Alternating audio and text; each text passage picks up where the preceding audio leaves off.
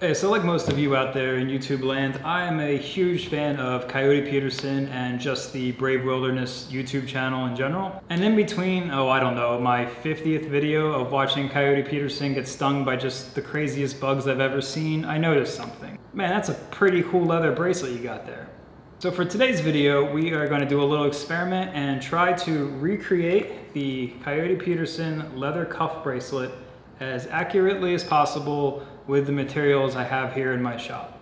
Okay, let's get started. Okay, so the first step was to do some research. I started at Google Images looking for as many up close pictures of Coyote Peterson wearing this cuff bracelet as I could find. I came across a couple clear photos of him wearing this bracelet that are definitely going to help me reverse engineer this design. The good thing about this style leather bracelet is that it's a pretty simple design. It's only leather, rivets, and 2 buckles. Planning out where the rivets and the straps and the buckles went wasn't too big of a problem. However, I did run into an issue where I couldn't find a clear photo of how far around the actual cuff wrapped around the wrist. So I left the Google Images and went back to watching some of the YouTube videos, and voila, I found the screenshot I was looking for. Now we can get started. The second step was to do some sketching in my notebook to get some rough dimensions and see what kind of pieces I would need to draft on my computer. Step 3 was to fire up Adobe Illustrator and draft my templates. I did 2 prototypes before I landed on these dimensions that I was happy with. Step 4 was to print the designs out on some heavy cardstock and cut them out to get ready for tracing.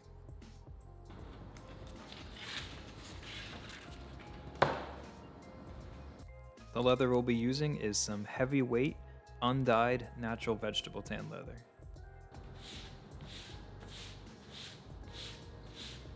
Step 5 is to trace all of the patterns onto the leather. Don't forget to mark those holes.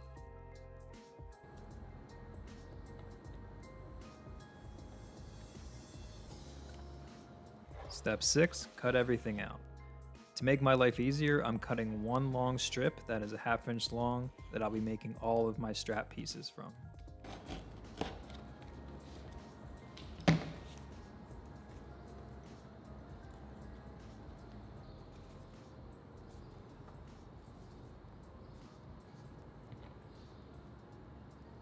Step 7, I'm going to reduce the thickness of these straps just to make it a little bit more comfortable on my wrist. This thickness is fine for the body of the cuff, but the straps should be a little bit thinner. To accomplish this, we are going to put the strap through a single pass on this skiving machine.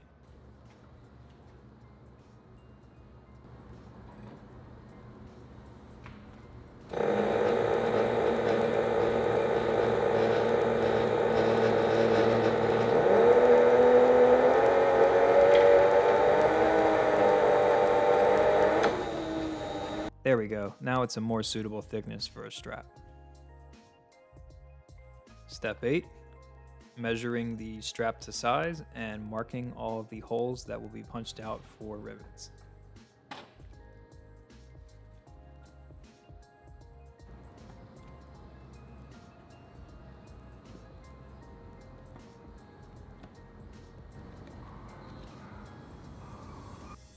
Step 9, time to dye. We're going to be using a technique called dip dyeing, where we create a dye bath full of our dye and slowly dip each piece into the dye so it is fully immersed and covered thoroughly on all sides.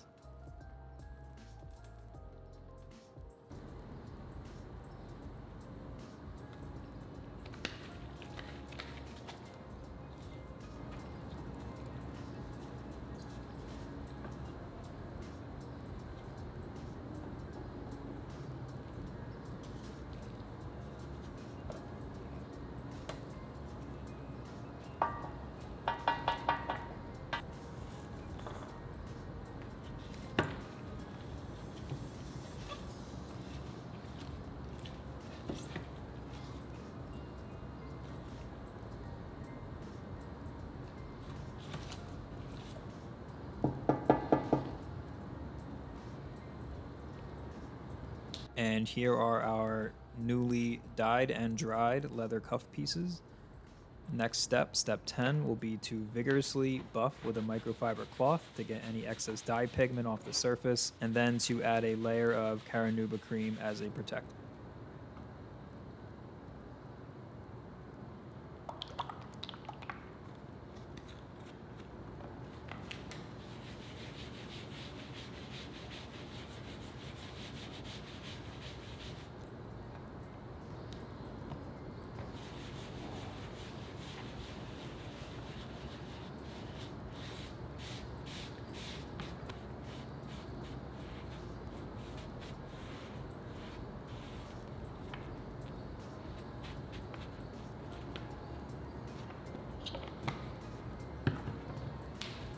Step 11, we have to punch out the many holes for all of our rivets and our buckles.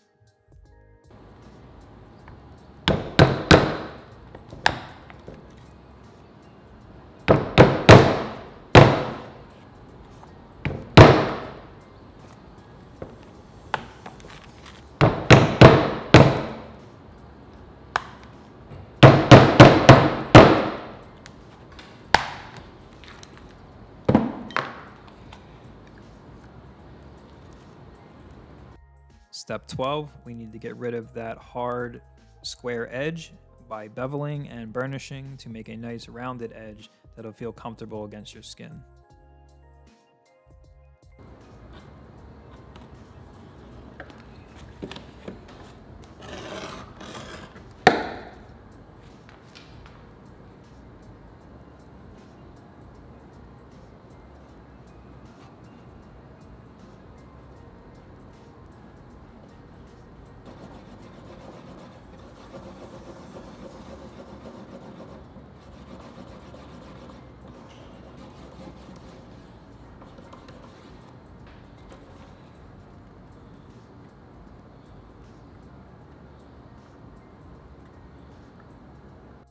Step 13, assembling the buckles. This is where the straps will be locked into place when it's wrapped around your wrist.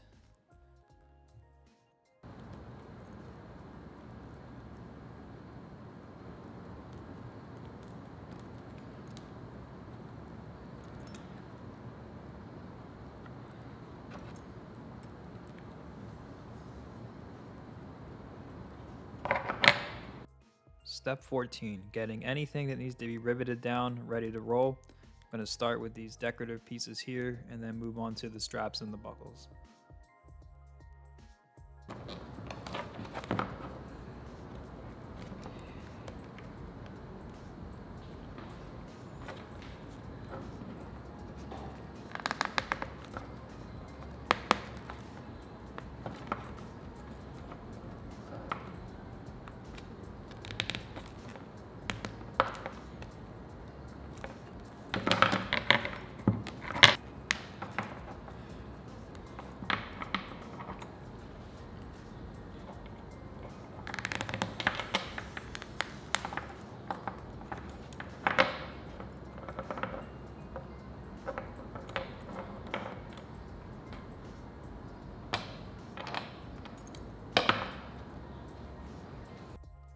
And step 15, the final step, we're going to cap off the rivets with these burrs, and we're going to set them down with our rivet setter.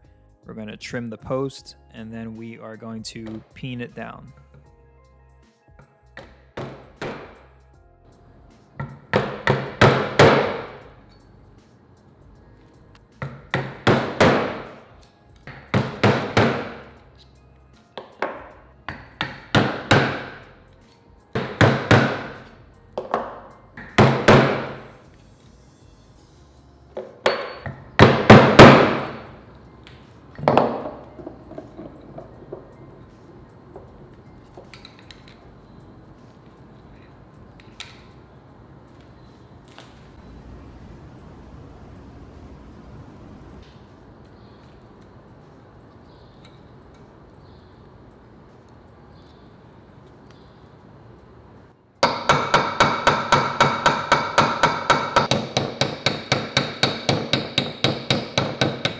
Okay, so here is a look at our final product. Here's the outside. Got the 2 buckles for the straps, the decoration pieces, and then the 2 closing straps. And here's the inside. I peened these rivets down pretty far, almost flat, and if I were ever want to wear this for a long period of time, I would probably go even further down, just so you don't feel anything against your skin there. Not too bad.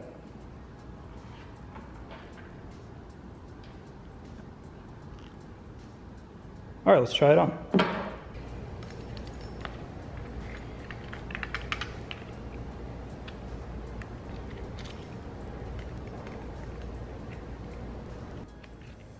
All right, got it on there. These things are a pain in the butt to put on when they're brand new.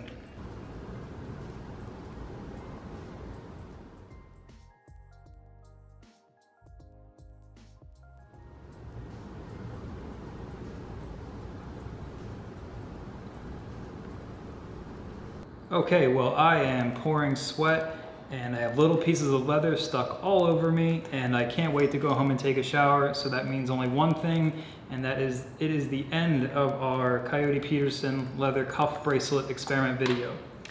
If I were to make another one of these, I would do a couple things different. First, I would start with an 8-ounce leather, something a little bit thinner. This is a 10 to 12 ounce leather. And if I started with an 8-ounce leather, I wouldn't have to shave down the thickness of the straps as much, and I think it would just fit on my wrist a little bit nicer. 2, I would source the accurately sized double cap rivets for this size project. I think the double cap rivets make a nicer, more professional looking product, and they're 10 times faster to install than the cut and hammer style rivets. And 3, if I were going to dye another one, I would wait a little bit longer for the dye to dry. This dye was pretty much dry, but I did struggle with doing the edge work on the smaller straps because they were still a little bit mushy, so it made it a little bit difficult. So next time I would just let it dry for an entire 24 hours or something like that. Okay, thanks for watching. I hope you enjoyed this video. If you like these type of videos, I would love it if you would subscribe to the channel, and if you could like this video, that'd be great. It really helps me out with the YouTube algorithm. Thank you.